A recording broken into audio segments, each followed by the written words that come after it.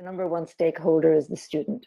But after the student, we then have stakeholders that are extremely important, as they are their support system. We have the parent, we have the grandparent, guardian or caregiver. We also then have teachers, administrators, and government legislative bodies that are also stakeholders in education. And I want to then talk about what I see as the positive impact so far of AI in the education space, and then some thoughts around some of the problems that we're seeing currently. So positive impact is the streamlining of administrative tasks for teachers. This is a very obvious, huge benefit that is freeing up teacher time to be able to dedicate to students and be able to totally focus on what their needs are without having to be dedicated to the massive amounts of paperwork that are there. There is the fact that we today can have differentiated and personalized and autonomous learning taking place, which again, a teacher cannot do with 30 students or 35 students in their classroom. So this is a huge development in the capacity building of the teacher. And then we're also expanding the reach and the access to underserved populations in so many ways through being able to use technology. However, some of the more concerning impacts are the bias that the training algorithms are creating and some undesirable consequences. So I wanted to just relate one particular story that illustrates this, and obviously there are several out there. This is an example of when it goes wrong and the implications are an individual's future. So essay grading is an example where AI is used for high-stakes testing. So comparing student scores from mainland China and African Americans, the grading technology gave students from China with their GRE scores higher scores than the African Americans using the technology. However, when humans were involved in the grading process, the results were reversed. So an experiment by MIT fed 2 gibberish essays into the system, and both received scores of 4 out of 6, indicating that the essays displayed, quote, competent examination of the argument and conveyed meaning with acceptable clarity. So here is the first sentence from the essay addressing technology's impact on humans' ability to think for themselves. Invention for precincts has not, and presumably never will be, undeniable in the extent to which we inspect the reprover. Complete gibberish means nothing. So how does something like this happen? Turns out that these scoring algorithms don't try to analyze the actual quality of the writing. Instead, they're fed with big collections of human-graded essays. Using this data, the algorithms try to identify patterns that correlate with higher or lower grades. Obviously, we have this kind of feedback, so things get changed, algorithms get tweaked. This is how systems work and evolve. However, what happens in a case like this is that particular student with the GRE score that was determined not to be adequate, their future is at stake in a situation like that. Very damaging for the individual.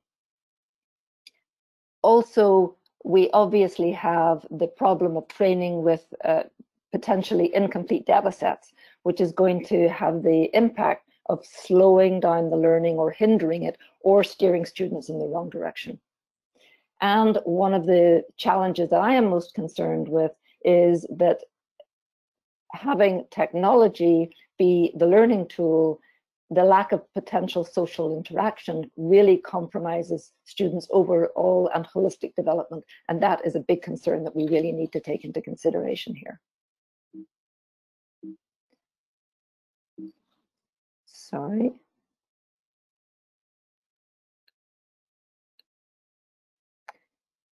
So in the first slide, I was talking about the student, and the student has very, very different faces depending on the circumstances. So student diversity includes things like age, ethnicity, language proficiency, fluency, gender, are they disabled, have they learning challenges, cultural background, refugees, immigrants. The students show up in one classroom with all of these attributes and characteristics. On top of that, we have to layer on ACEs, adverse childhood experiences. The data from last year says that 1 in 6 adults experience ACEs, and a little graphic there, which hopefully you can see, of the different 10 elements that are considered to be adverse childhood experiences. So obviously when we're considering the student, we have to consider so many different dimensions of the student as we're thinking about who the student is and how we can deliver solutions for his needs, her needs. So what do I see as the opportunity? I have two aspects that I would like us to think about. The first is, for me, the tremendous importance of incorporating and integrating social emotional learning where possible in everything that we do. Social emotional learning components like empathy and flexibility, encouraging and modeling collaboration, problem solving, giving opportunities for students for civic responsibility, and creating learning experiences that build character and identity. This was something that in the schools that I was working in, when we were building curriculum and training teachers, this was core to every single lesson that was delivered. And the learning was huge. It changed lives in the classroom. So I am such a huge proponent of this aspect of learning that needs to be creatively introduced into everything we do. And then I think the other opportunity is that we really think about personalization maybe in a slightly different way. If we look at the diversity of every student that is in potentially that one classroom of 30 kids, we really need to think about personalization as what can we do that serves the individual. So not in terms of training sets of data, but what does one unique student need to thrive? So I think that is the challenge of the future for us. So to finish up with human agency and oversight. So the big question that we need to answer is, if AI is the solution, what is the problem it's trying to solve? And then we always need to have complete transparency on objectives and the sources of the data that we're using. And every stakeholder needs to understand the why, the what, and the how of what they're engaging in order to be able to choose to participate or not. And we need to build trust from the outset. As new systems are imagined, we need to have the broadest possible stakeholder input and constant repetitive feedback that is informing us as to how well we're meeting the needs of these students. And as we evolve over time, there is no doubt that everything about student life is evolving and incredibly quickly. And finally, our current education system and social and cultural influences have resulted over time in my view, a huge lack of agency for many students. And this is a crisis in missed opportunity and lost potential to fully thrive. Oh, thank you for the opportunity to present my ideas. Ayla, thank you a lot for your ideas. I will jump in with the question because I do have one, and it's very much related to your experience in a technology company in the education sector. What do you think? What would be the practical advices that you would give to other companies building tools for education? Where should they start to make sure to incorporate all those values that you have talked about? How to do it technologically and how to approach this question? I think the first requirement is understanding the audience. Who are you building for and why? And what is going to be the impact and the outcome of what you're building? Our experience at Pocket Confident definitely has been an interesting one in terms of where is your starting point? You can have an outcome, but you have to have a starting point. So you do a bit of it backwards engineering, but then you discover over time that the way you think that you're progressing is not necessarily correct. So it's constant iteration with feedback and feedback and feedback. I think the most important thing is to be close enough to your audience and your stakeholders that you really understand their needs and their constraints. And that in the education system is a very, very big one. There are a lot of limitations. Let's probably move on forward. Thank you, Ayla. Do we have any other questions to Ayla from the panelists? If any attendee have the questions, please feel free to put them in Slido. There is a tab there where you can where you can write down your questions, and we will address them for sure after this circle of little presentations, but by every panelist. Now, what I would like to ask, I want to ask Julia to talk about the impact assessment and approach to impact assessment for technological products and projects. Julia, would you share your experience on impact assessment? So I'm going to talk first about what Ayla just touched upon, is how do we think about the stakeholders in the process of product development. And what we find particularly helpful in our work is the stakeholder matrix, power and interest matrix, where we look at stakeholders both by the level of how involved they are in the process, how much it's going to affect them, and both on the other hand, we look at how much influence they have on our outcomes. And by power, we mean not only power in the semantic sense, where they can stop us or they can prevent us from doing something, but also the power in the sense that if they're going to be the key actors, the key players in the product launch or the product using. So here you could see that by these two metrics, we can always categorize our stakeholders as the ones that are most powerful and the most interested, and they would be our key players. And that's where we need to focus all our resources. So we need to ensure that they are involved throughout the way in the governance and decision-making process, and that we are consulting them every step of the way, and that we are receiving feedback at every moment in time.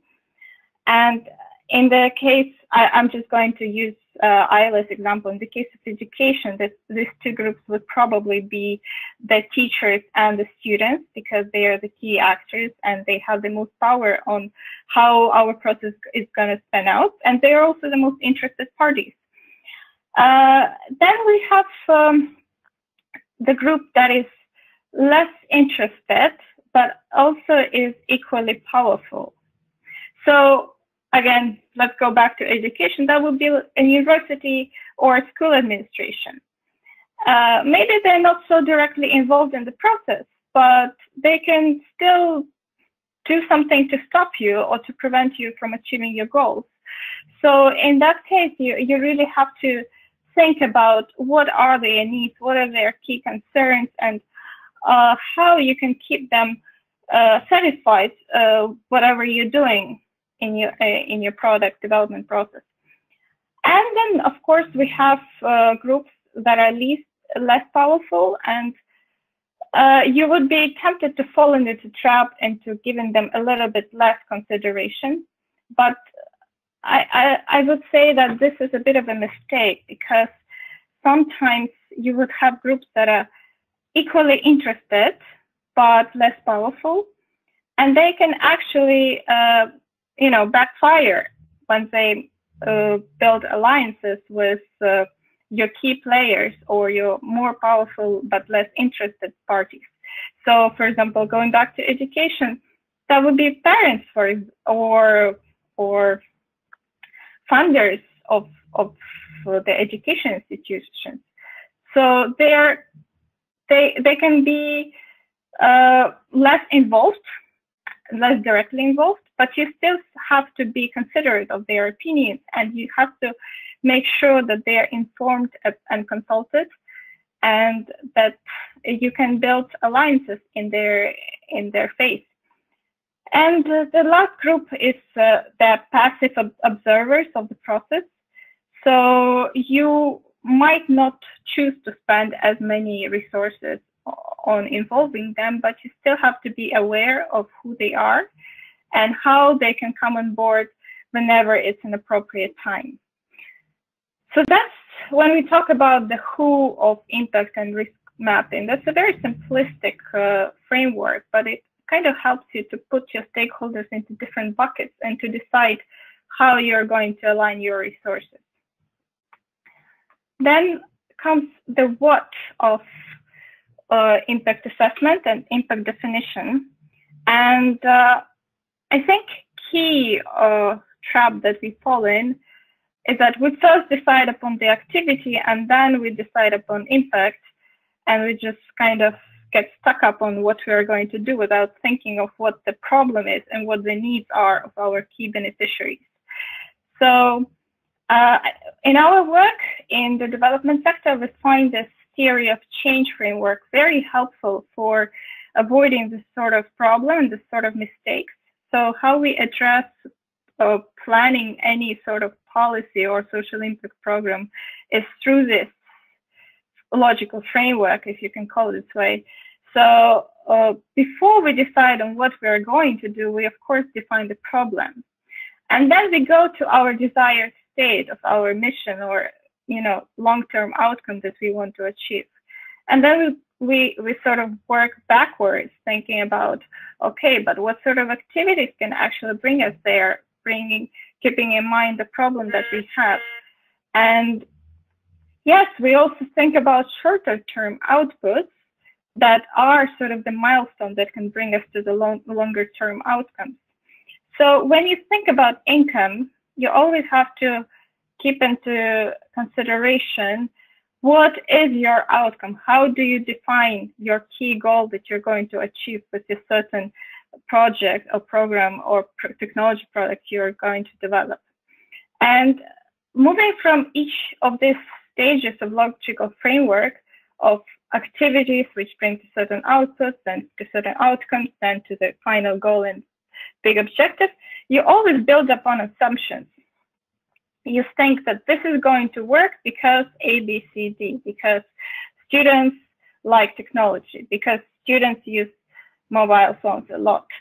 And you always rely on those assumptions. And this is basically the cornerstone of why you think a certain project will bring you to the desired outcome. And this is where risks really come on board, because risks are essentially your way of thinking of why your assumptions may or may not be wrong, and why certain activity may or may not bring to a particular output or outcome. And this brings me to the very simplistic but also helpful way to think about risk. So here we think from the perspective of two key metrics of impact and likelihood. So when we talk about impact, we essentially talk about the damage of certain negative activity or negative hazard that comes into play and disrupts your whole planning process. So it's essentially the damage that is going to be caused by the risk if it occurs. Then there is likelihood, which is essentially the probability of how likely is something going to happen. So when you map one on each other, you can sort of identify the risks which are more dangerous and require urgent action. So that would be the ones that are most highly probable and which would bring the biggest damage. And then you can sort of rank the risks that are less urgent and less dangerous in case of they occur, or maybe they're less likely to occur.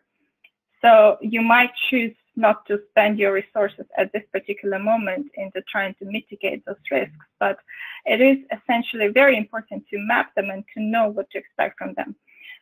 Once again, that's a very simplistic framework, and it has a lot of pitfalls. Main pitfall is that it puts likelihood and impact into the same sort of weighting category, saying that the damage of the risk is equally important as its probability, which is not the case. You can have something that is highly unlikely but highly dangerous, and then it will turn out to be a disaster. So when something is a low probability but high impact, you might choose to address it as something that is more serious. So this is just, you know, 3 very high-level bird-eye view methods to think about this problem, and I find it quite relevant to whatever sector you go to, be it policy, be it product design. It's just very useful because it helps us to at least map certain problems and certain visions that we have for our product. Thank you. Thank you a lot, Julia, for your presentation. I think that all these 3 models could be used in risk assessment for technology products, but how would you advise those people who have never met one of those models where to start? How should we make up our thoughts about using those models first? So where should we start applying them? Yeah, again, this is very high level. So if you're to go into the depths of it, so coming back, for example, to the risk matrix, you would need to put numbers on it in order to make a proper assessment. You would need to know a likelihood of something happening and the potential damage. And then for that, you need the data. And to have the data, you need to have resources to have this data, right? So I find that these 3 frameworks are simplistic enough for anyone to start applying it right away without drawing on very serious calculations and without having to dig for data which is sometimes not easily available. So if you talk about, for example, stakeholder mapping, just if you think about a product, just start out by listing out your stakeholders, just like a list. Then draw this 2x2 matrix and then think about, okay, which ones are the most interested? And then if you think about them as, you just go ahead and rank them by interest and by the way they can impact your process. And then you just put them into buckets. That's as simple as that. And if you talk about theory of change, I guess the starting point would be to define your problem, like with any design thinking process. You just start out by knowing the key points, pain points of your user, of your target audience. And then you think, okay, what would be the ideal state for them to have their problem solved? And then you work backwards of thinking of what would be the results that would need to take place for this ideal state to become a reality. And you would think about little small milestones which would bring you there. And from there, you start questioning what are the best ways to get there, what are the activities. And so you would think about the product and particularly how this product is going to work, how it will go to the market, how it will reach the audience, how it should be best sold, and how it should be best communicated to the users. Thank you, Julia. So Simon, I wanted to ask for your opinion, because we have talked about the privacy analysis and risks. What is your experience in relation to European Union privacy, not privacy analysis, but policy analysis? Could you share your thoughts and thinking about your thoughts in your work? I need to say again, just to make sure that I do not represent the institution which I work for, just for it to be clear. Sure, I'm happy to discuss more about the policy around all this, and especially the policy about risks and risk assessments, because this has been heated discussions, heated arguments in the policy debate, especially with the AI white paper that the consultation for which was closed recently.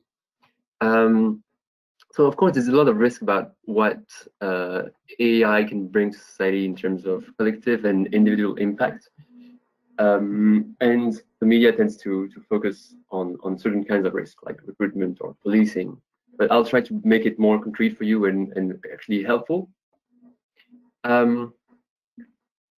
Maybe one of the core things to begin with is to ask, why does AI matter for policy? Even why do regulators focus on this, and why is it seen as so risky? Well, of course, there's all the hype, all the buzzwords about AI being the new solution to everything, and policymakers are very wary about this. So when they prepare regulation, or when they think about regulation, they always think about, okay, this thing is said to be risky, but what if we make an AI regulation after a few months, everyone will pretend, instead of pretending now that everyone uses AI, people will pretend that they don't.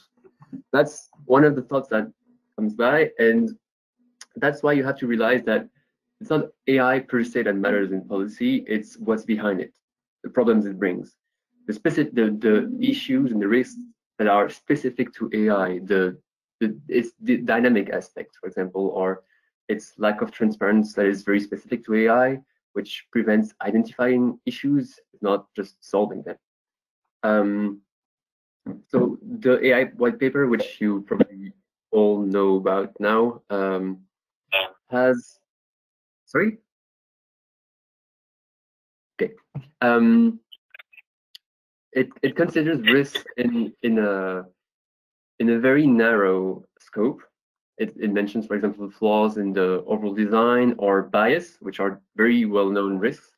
But the EDPS, as you can see in its opinion on this topic, has pushed for a more comprehensive view of risks, because there's a really great history of risk in data protection with the, I think there's someone is unmuted, so I hear something, but so there's the Working Party, the Article 29 Working Party, which is now the EDPB, has produced material and is discussing what is risk and what is high risk, especially. And their conception, the conception of risk in policy, has been found to be clashing a bit with the one for the AI white paper. For example, one of the things that is not visible in the AI white paper, which is a very important thing to consider when you consider risks of AI, is that the very act of delegating a task that was formerly attributed to performed by a human, delegating to a machine like an AI, brings new risks, and that is pushed. DDPS pushes for this to be more taken into consideration because of the aspects it brings.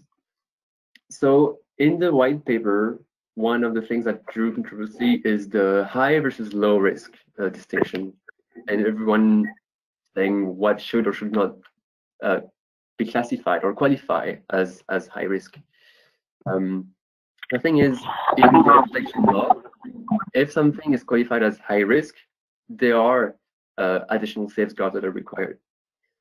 But this is it, additional safeguards. Whereas the AI white paper has a more all or nothing approach that was very heavily criticized. Because for the GDPR, every processing of personal data is some level of risk. There's no zero risk processing. And if you go over, there is someone on the call, so I'm just asking to mute microphones and to check if everyone's Microsoft muted so that we hear the presenter well. Thank you.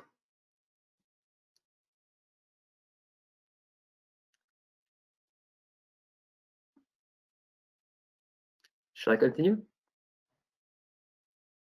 Okay.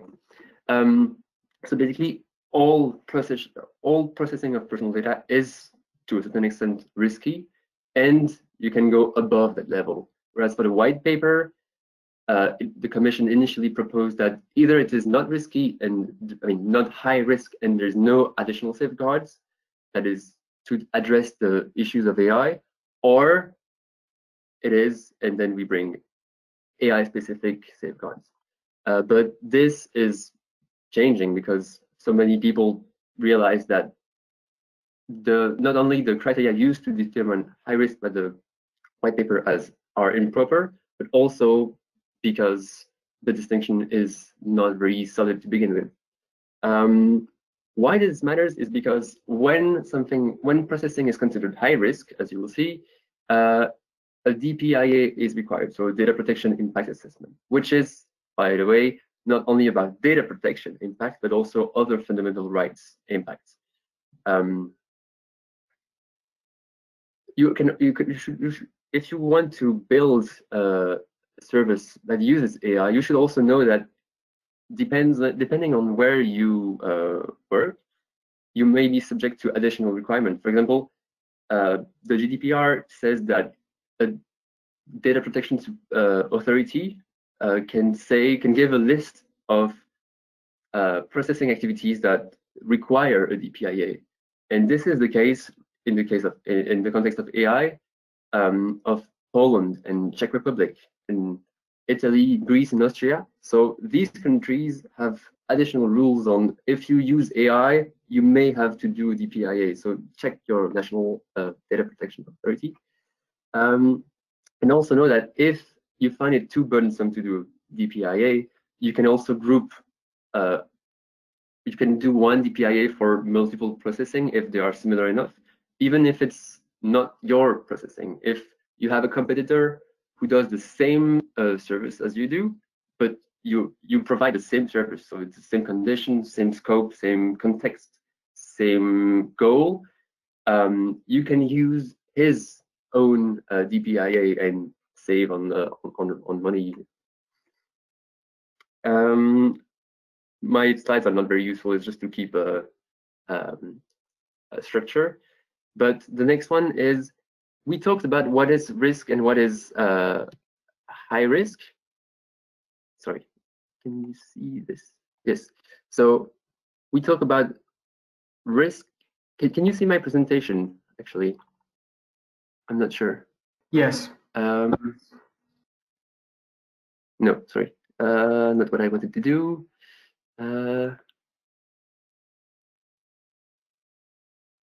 Okay. So this should do it. Excuse me a second. And do you see only my presentation right now or something else?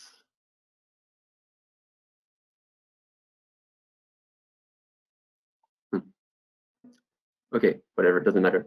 The thing, oh well, it does matter. Sorry, Nikita, is it my presentation that you see? Right, or right now there is a textual document that is visible on the screen. Okay. Okay. Sorry about that. I need to keep an eye on my notes, but at the same time, I want to show you things. The thing is, there are official criteria that are used to determine whether something qualifies as high risk or not. These have been put forward by what is now the EDPB, so the Data Protection Board. which need to be taken into account. So if you want to provide a service which uses AI and which you fear might have severe or important enough impact on people, you should definitely take these criteria into consideration. So, of course, evaluation or scoring, but this includes profiling and predicting aspects about people's life. For example, their whether they qualify for work or for a job, their economic situation, etc. Automated decision making is a very important aspect, and it comes back in the criteria of innovative use or applying technology that is new, that can bring new issues on its own. So the thing is, these criteria were not correctly reflected in the policy debate about the AI white paper, and this is being pushed because it's actually the legal guidance given by the authorities. So if I have one advice is, if you want to consider whether your service is high risk or not, and whether you need to reform the DPIA, you should consider all these. And they are discussed more in the guidance, which I'll link probably at the end. The DPIA itself is only required if the processing is likely to result in high risk. And here's something I took from the same document, which describes the processes and the process of going through the DPIA, considering additional expert input or stakeholder input, and then finally going to the supervisory authority if you think that you didn't manage to mitigate or prevent the risks. I'll stop there because I'm speaking for a long time already, but I'm happy to answer questions about this policy development in the chat afterwards. I really hope that you would be able to share this presentation with us later on in Discord so that we can come back to it and elaborate. Based on what you said, Simeon, there's always a risk that an organization that owns a technology, whatever type of technology it is, be it AI or not AI, doesn't matter, that it creates an uneven distribution of power. And with an even distribution of power, it's up to regulator or us as a community who wants to be a democratic community to understand how we want to deal with that power. Do we want to distribute this power, or do we want to oligopolize this power in the hands of just several players?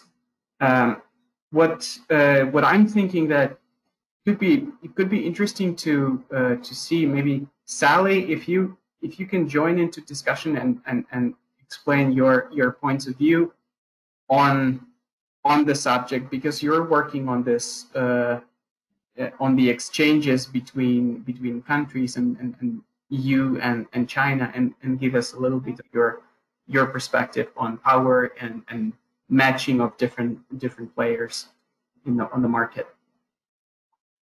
Sure. Can you hear me now? Yeah, absolutely. Okay, perfect. So it was really a great pleasure to have this discussion with everyone. And then due to the past panelists, I think people have a very thorough discussion regarding the theories and also different aspects of this AI. Maybe what I could do is to give people more insights from the practical application of how we use it for the Europe-China business matchmaking and investment. Maybe to give you some overall backgrounds, what we do is that we try to use the big data text mining and then to try to understand both markets into Europe and also China for the market demands, different participants, and then to use the machine learning as the tool to help us to understand what the market needs, who wants what, and who is good at what, and what exactly is missing. And in the case for the more precise matchmaking in between as a bridge to bridge both market opportunities to make sure that people find the partners they want to work with, and to help the European brands for market entry to China, and to help also the Chinese brands who wanted to do distribution to Europe. Maybe I can give you more in-depth understanding. I know it sounds abstract. Maybe I give you more concrete examples, then that can pave the way for you to understand how it works on the ground. And Nikita, can you maybe show the slides so I can show people how it works and then what it is? So here in the slides, I want to show you what we do with Drafted Capital and the platform on it. That's the EnterSquare. This is the platform actually co-coached by the Swiss Federal Innovation Agency for bridging European companies with the market to China. And then in the data, how we set it up, because we need to understand who is who. So we set up the database in Europe that covers already more than 3 million SMEs, small and medium-sized enterprises who are the hidden champions in their niche markets. And in the meantime, for the Chinese companies, because the ones who are eligible to go international are the ones, the bigger players. So that is around 17,000 companies, and also the industrial parks, and more than 4,000 VC and PE funds. So who are relevant for Europe-China collaboration. So when we have both databases, when you work on the ground, you know that all databases are set up in different structure. For the European database, it covers the German-speaking area, the French-speaking area, and the Italian-speaking area. And then this will be different, totally different labeling compared with what we would have in the China database. In different languages, the one thing, and in different segregation and labeling, and how you call it, and how you cut data, how you define the data, etc., etc. It is all different. So by understanding both worlds is very important, and by using the machine learning tool to help us to do the labeling instead of labor cost one by one to mark it out yourself, of which is lengthy and not precise in the meantime. So there's a lot of technology involved to understand who is who, and when we're doing the matchmaking, when training of the algorithm, so we can do the matchmaking by finding what is needed. To have a more concrete example, I give you, for example, this is the team. For example, what we did for the Swiss Business Hub, and that's the Swiss Federal Agency who wanted to invite the Chinese investment qualified who want to set up the European headquarters in China.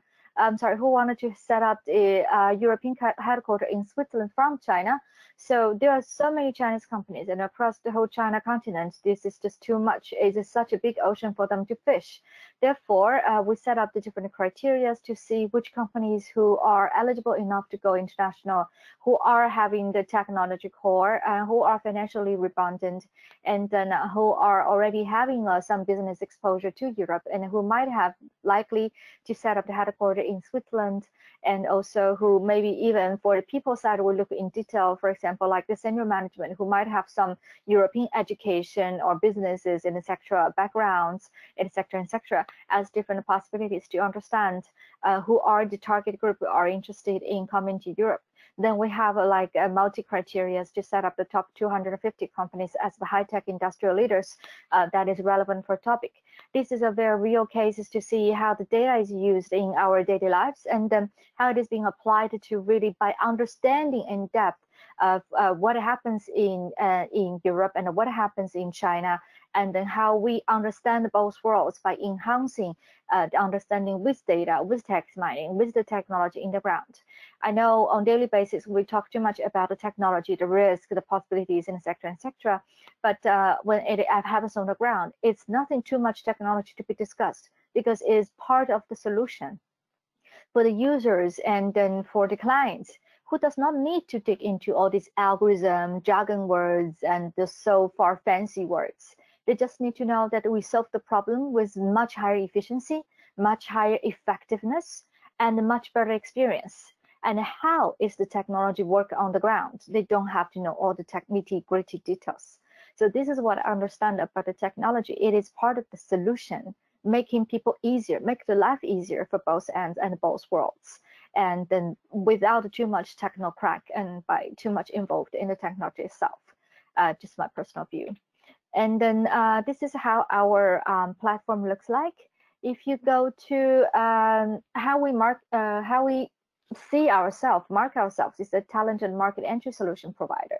So we are using the technology. For example, if you see the map on the upper right corner, that is the map of China, actually. And then we cover more than 400,000 European companies, and also not only European companies, but all foreign investments in China in the past 4 decades after China's open door policy, who they are, where they come from, where they're located in China, which niche market it is, because there are over 800 niche markets in China, how they're distributed, what's their size, and where is their value chain, etc. These will be all visualized with our map in the website.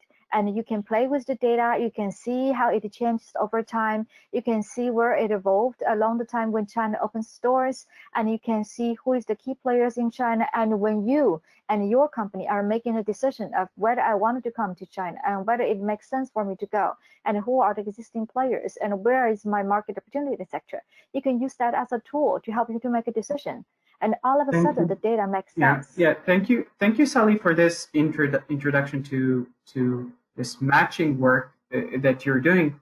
What I would like to bring back to the table is the question of risk of such a system, and maybe other panelists would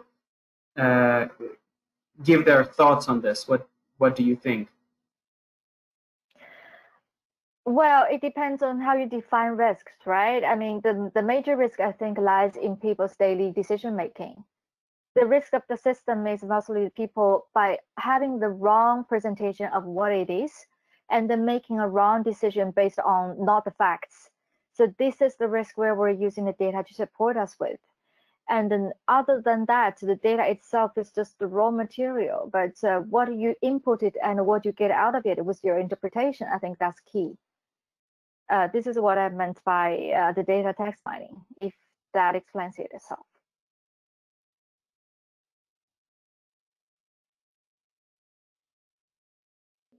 Which area of the risk? Any other thoughts on the subject? For example, economic inequality.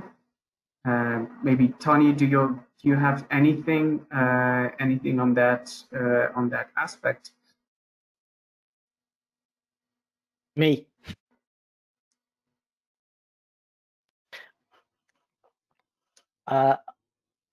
There's only one, I suppose, question from my perspective for Sally, which is, we know the known risks, which we're very good at. You're very good at modeling the unknown risk to me. It's a known risk to you. It's how do we deal with the unknown risks? Because that's the uncertainty that we have to look at if we're going to move forward. So where in the risk framework is the unknown unknowns? And my question is, if you have not full understanding of the known knowns yet, where are we heading and shooting for the unknown unknowns? You know what I meant?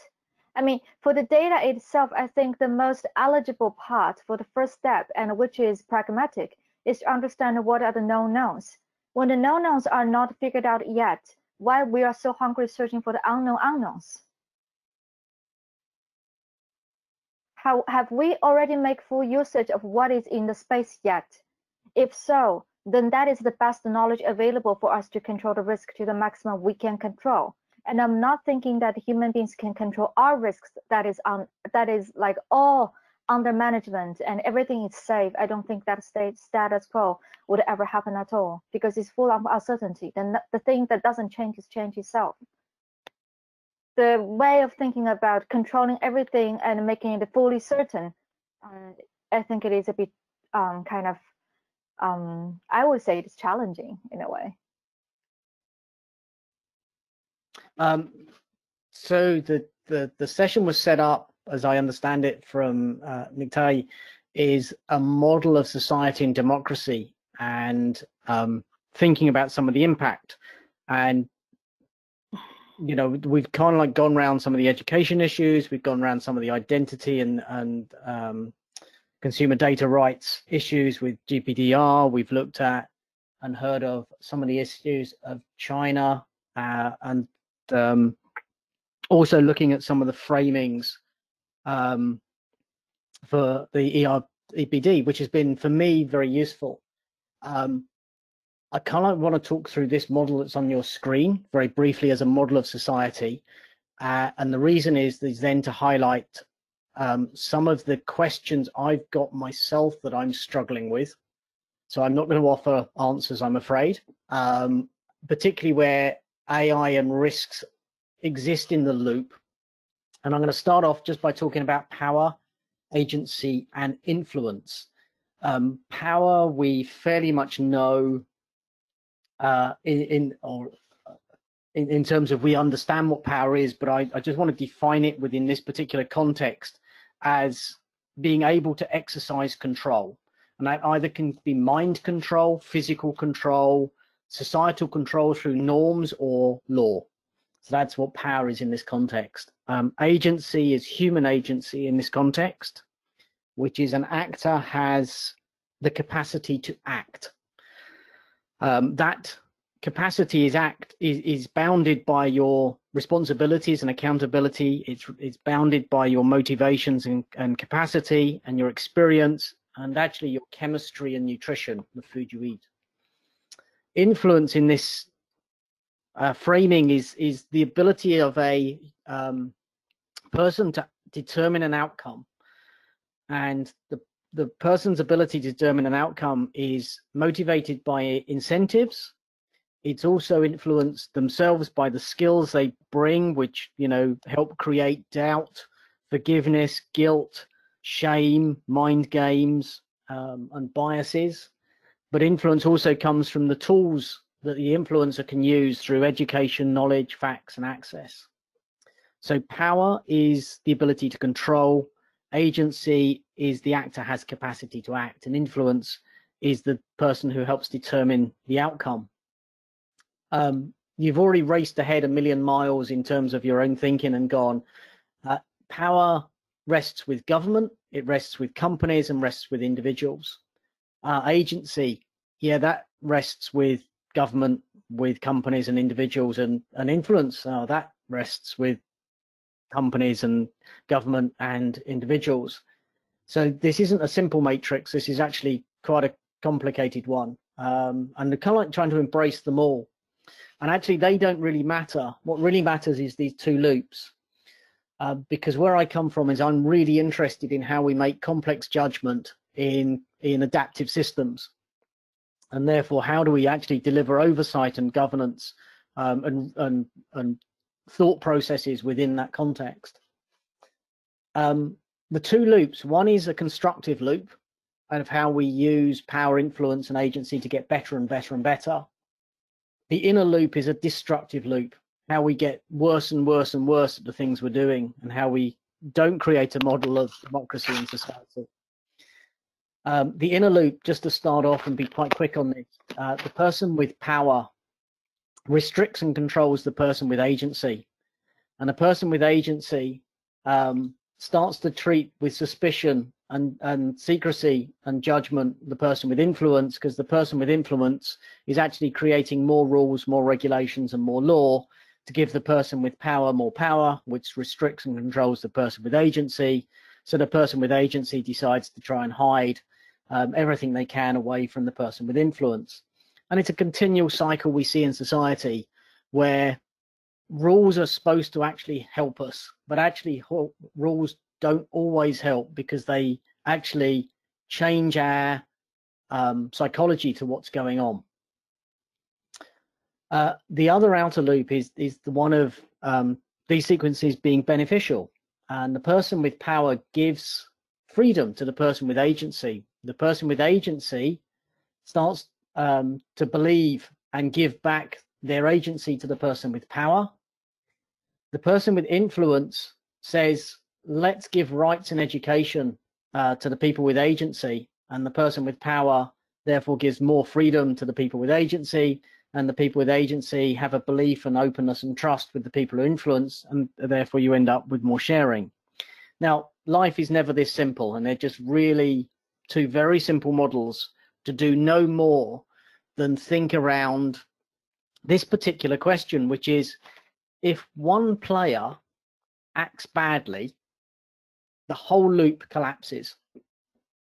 So if the person with influence says, rather than giving education rights, I want to selfishly give more rules, more regulation, more law, it all collapses. If the person with power, even though they've got education, decides to restrict and control and not do freedom, the whole lot collapses. If the person with agency stops believing and doing the right things and starts treating it with suspicion and enforcement, the whole lot collapses.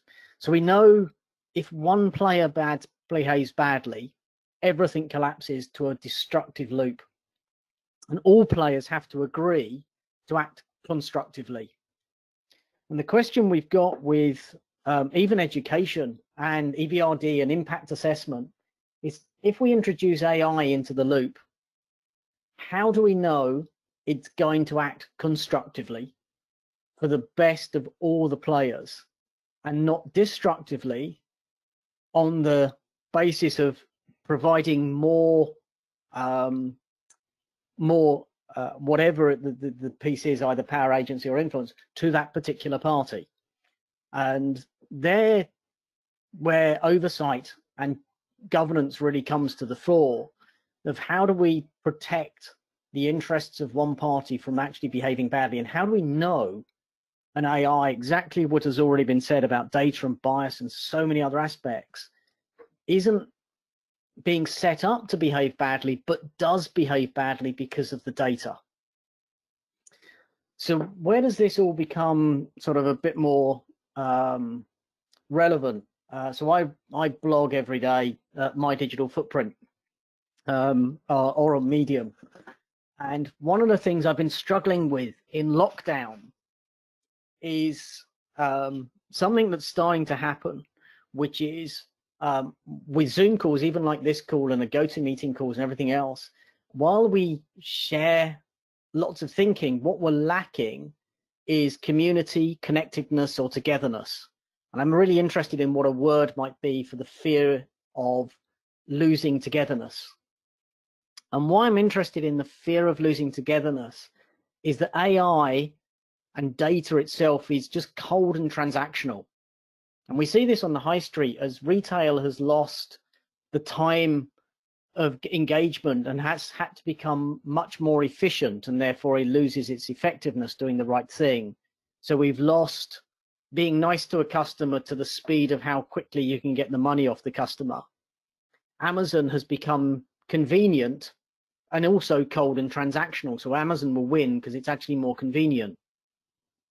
And if we carry on that route, actually personalization is just a cold transaction. Gamification just becomes a cold transaction. Loyalty becomes a cold and transactional. And how do we, have we actually lost togetherness? So in our desire to go towards AI, how do we as a society protect togetherness as part of this system? And that's the sort of things I'm really interested in, is within all of these contexts, how do we, the humans, do something which is deeply human, which is the effective for us, i.e. doing the right thing for us, which is something we deeply need, which is contact. And actually COVID-19 has really emphasized for so many people, through particularly mental health that's going into breakdown and burnout right now, that we need togetherness. And I suppose it's this struggle within AI. How do we maintain togetherness? That's my thinking.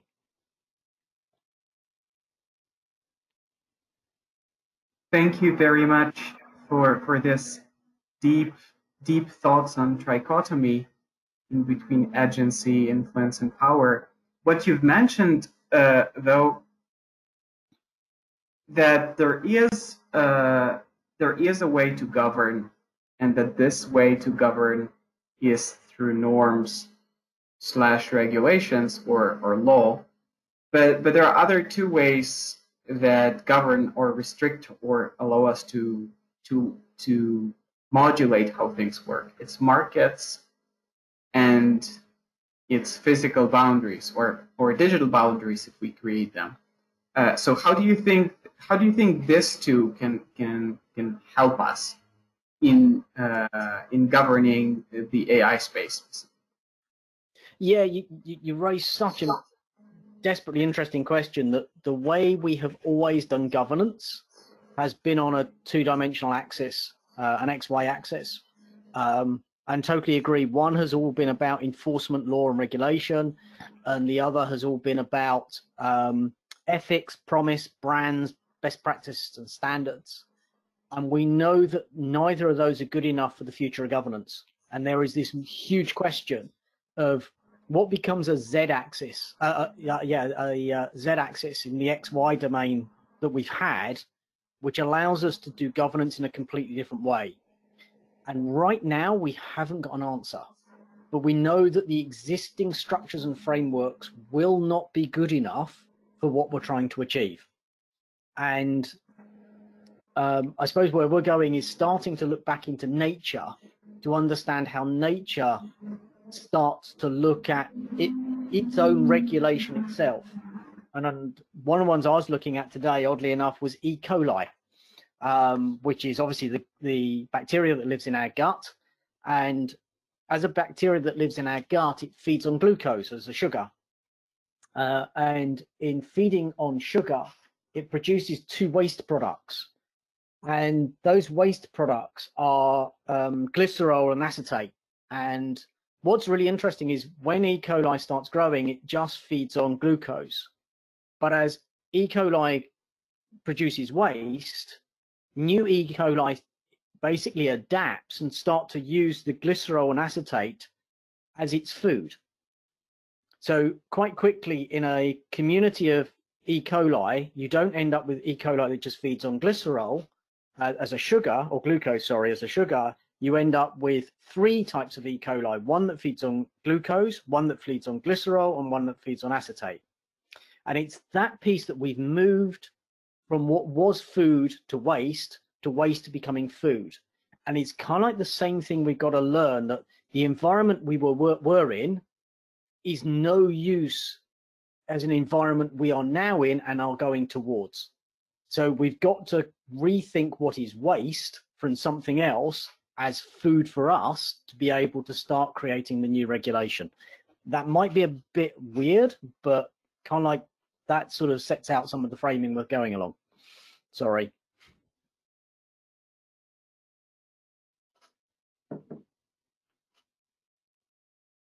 Thank you, Tony. So what I'm proposing to do right now is I'm going to step by step start addressing and channeling the questions from the audience. And right now we also have a question that is popping out, and I'd be really eager to hear your answers. Is how do we trust the machine at the current moment? So on the scale of 1 to 10, how much do you trust machines? So these are the answers that we have received so far from the audience.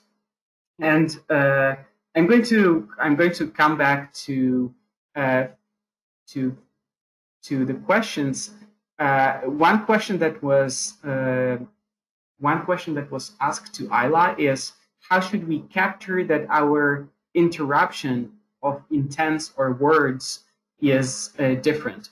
I don't know who asked the question. So if one of the people who asked this question is present, we can. I'd like to understand better the questions.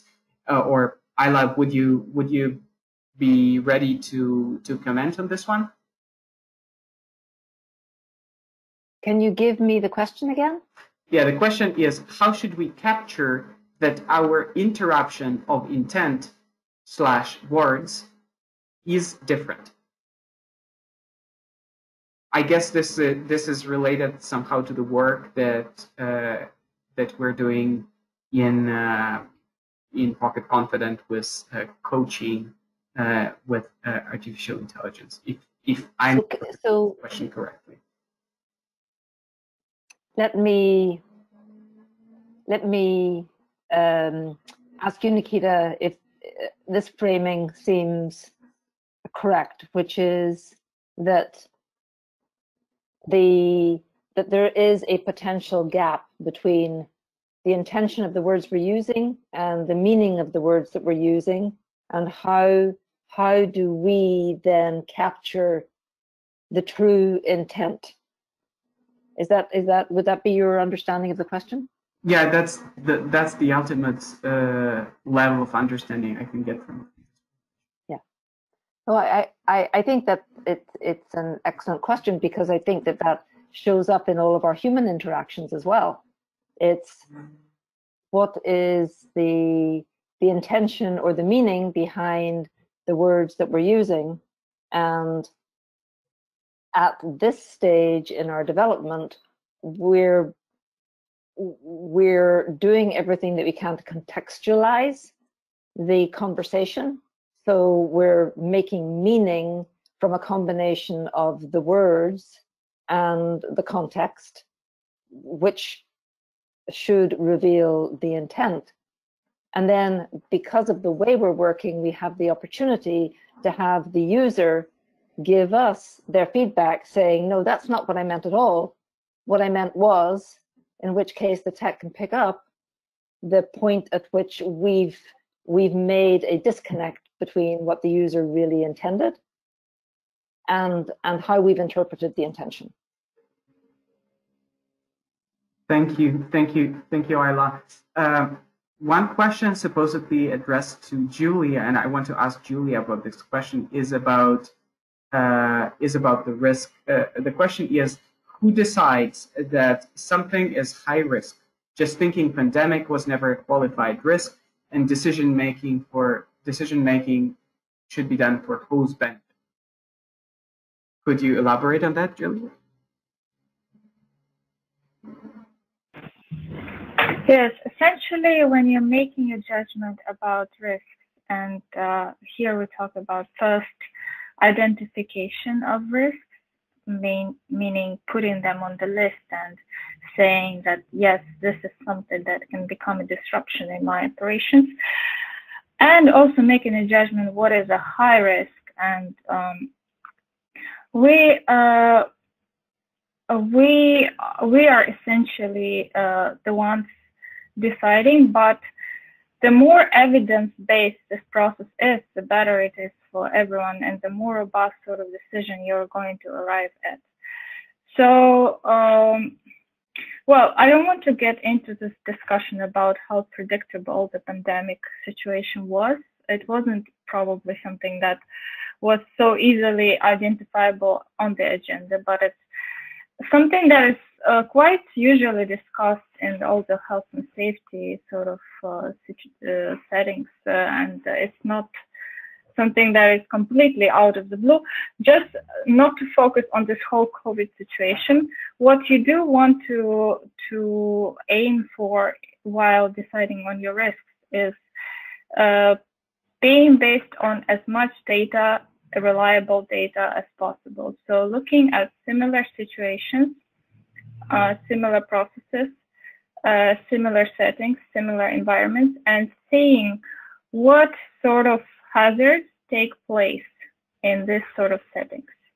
And then you look at their probabilities and the damage that they're likely to cause. And again, if you want to make a fair judgment on the probability, you would want to look at a range of similar settings, similar situations, and see how often it is that this sort of situation takes place. So if we're talking about data leakages, you would want to look at an array of similar organizations and look at how often that takes place with a similar set of security settings, for example. So then that will be your benchmark, your sort of proxy data for the likelihood or the probability. And then you would want to look for what sort of damage the sort of situation caused for similar organizations. And if you then put together the two numbers, that can give you an idea of whether this is something that is a high risk or a low risk. I guess that's partially, it's of course a very simplistic way to address it. So I guess the best advice here is to look for as much comparable data as you can. If it derives from your own organization, that's the best case scenario. If not, you look for comparable organizations, comparable situations, comparable products, or even environments. Thank you, Julia. So there is one question coming from Paolo that I'm going to take. I'm going to try to address. The question sounds: which is the best way to inspect and monitor, as well as to establish limits in order to avoid algorithmic biases and the risk associated with it? There are the only way so far that we use to deal with biases is dealing through feedback. Unfortunately, we don't have any better way for that. What we know where the biases occur in autonomous decision-making systems is either they are originating from the training data, or they are originating in the limitations or expansions of the decision space that developers can directly control. Basically, what do we let machines do? The second aspect, what do we let machines do, is usually more simple than identifying the bias that is inherent in data, because we usually deal with very limited data sets for training of the machine learning models. For example, in healthcare, we do make decisions based on a subset of populations for whom we have performed diagnostics, and this diagnostics happens at the very specific time range. And because of that, we see huge biases in the healthcare industry, and therefore the reason only way for us to deal it is by looking at outliers and seeing how our historical data doesn't match. Unfortunately, this is a post factum. This is a solution post factum. And the second one is the forward-looking solution is making sure that whatever data our machine was trained on, we use it in exactly the same situation. It's hyper-specialization of machine learning applications. This is one of the potentials for bringing robust decisions, where we describe models and describe systems the way they are, and then we make sure that only those users who are aligned with how these machines were designed use them. Basically, bias in this case is okay because it exactly replicates the story or the profile of the user or of the user's situation. I hope I addressed at least partially the question.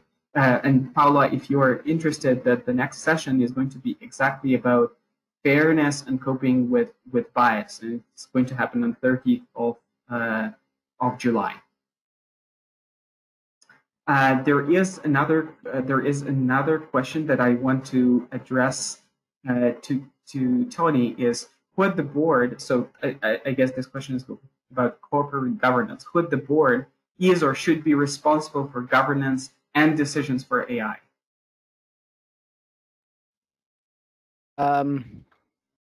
Yeah, it's a interesting and relevant question. The big issue that is absolutely relevant at boards right now is most boards don't have data skills, and therefore talking about AI, they kind of like don't understand the very principles by which data is coming, and picking up exactly what you just said, Niktara, which is because they don't understand bias, they don't understand the outcome they're being asked to decide on, which is causing all sorts of problematic issues.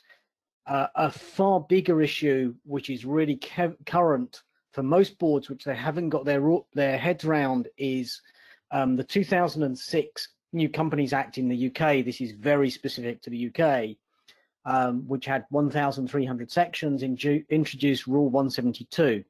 Rule 172 is directors' duties, and specifically the reporting of automated decision processes inside organizations. Organizations now have to declare in their public accounts, as an audited company, more than 5 million and 100 people in the company, how automated decisions are made, and be able to justify how automated decisions are made. And most organizations don't realize how many automated decisions they've got, and they don't understand how the processes are set up to make decisions, because most of them don't have the data.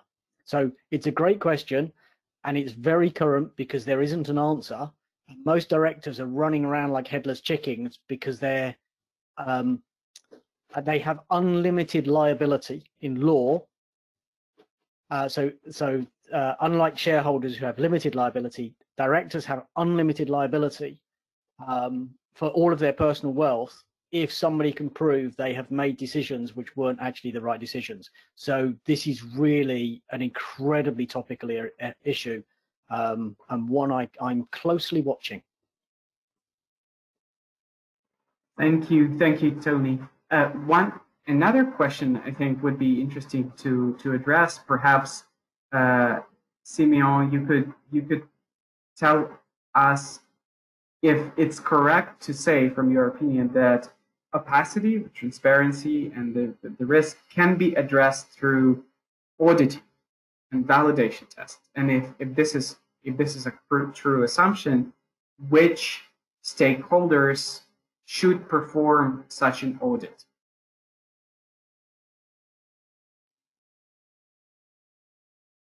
Thank you for the question. To answer it, I'll open something. In a sense, yes, because opaqueness is a choice to a certain extent, but opaqueness still allows for accountability.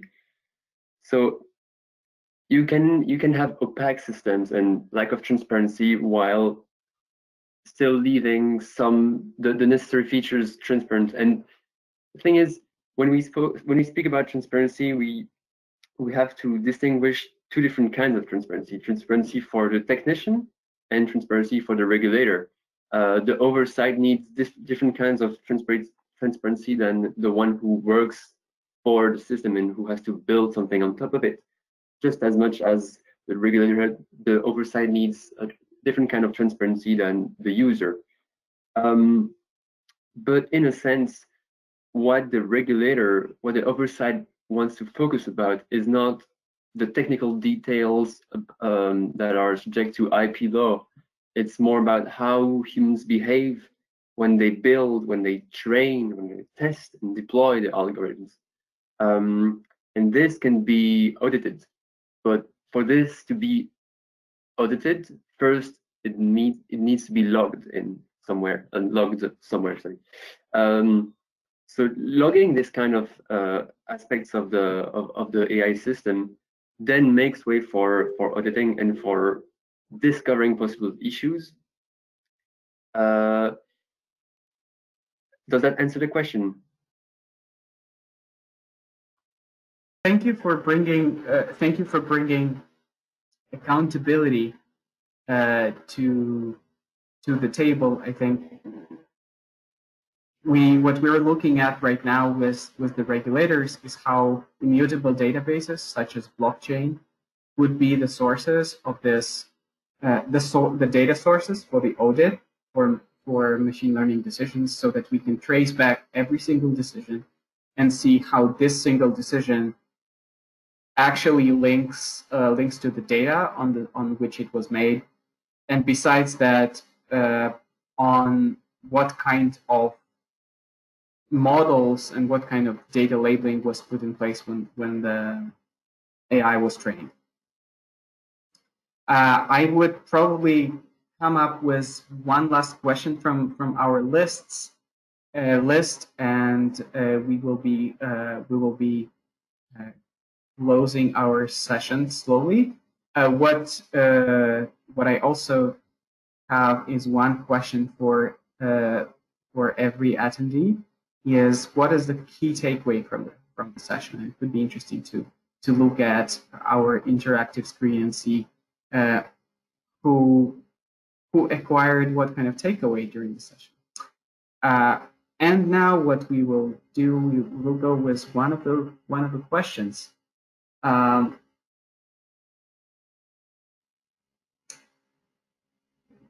The question is, nowadays we talk a lot about agility, technical and business. Do you consider also an agile approach, such as iterative, empirical approach to experiment? Let me ask this question to Ayla, because you told about the experimenting and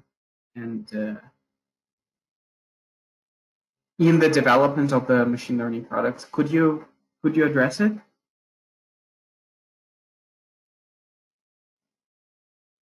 Could you repeat the question, please? The question is, nowadays we talk a lot about agility, technical and business. Do you consider also an agile approach, such as iterative empirical approach to experiment, is valid? So do you think that ethics of the machine could be achieved in the iterative way? And how do you break down this question? How do you look at this question? I think that working in an iterative way is going to be necessary for pretty much anything that we're developing and that we are doing, because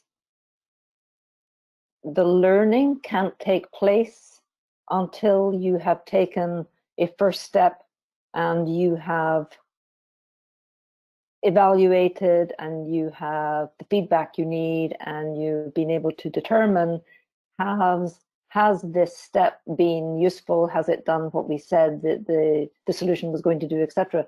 So I think the very nature of innovation in general terms requires an iterative process to it. I'm not sure that I've answered the question, but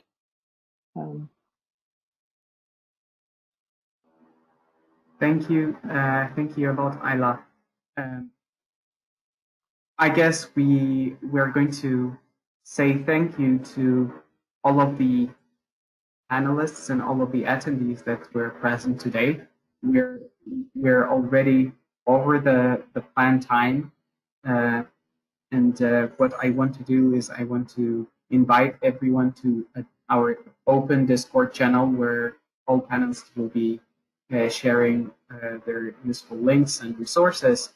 And I want to also invite everyone who is interested in the aspect of bias and anti-discrimination in artificial intelligence to join us on 30th of July on Thursday, the same timing. We're going to have panelists from the research area who work on machine learning methods for anti-discriminations, and they will talk about different definitions of fairness and when the bias is okay and when it is not. Thank you, everyone. It was a great pleasure having you all here in this conference, and I'm looking forward to having you all again in the next ones. Thank you, Nikita. Thank you, Nikita, for hosting. Thank you so much. Goodbye. Thank you so much. Make it happen. Thank you.